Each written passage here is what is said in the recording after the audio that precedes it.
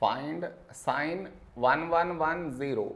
To find this, we should follow this method. See,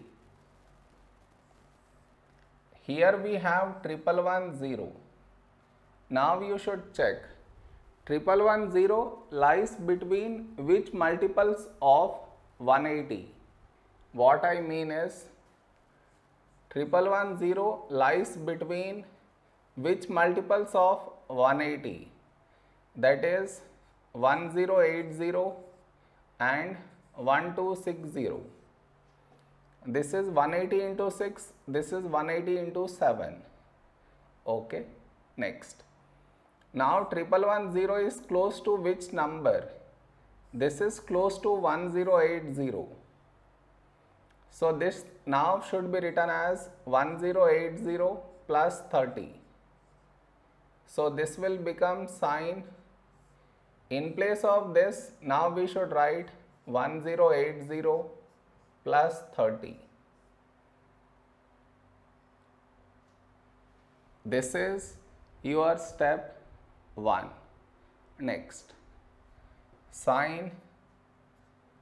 Now 1080 we should replace by 6 into 180 plus 30. Next, here we have 180. So sine is not going to change, it will remain sine, and inside we get this angle 30. Now the question is, will we get here plus or minus?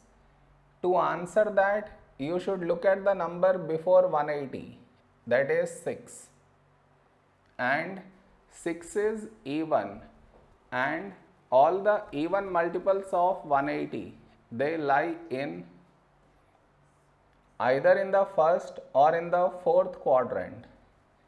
So now to select the quadrant, we should look at this symbol.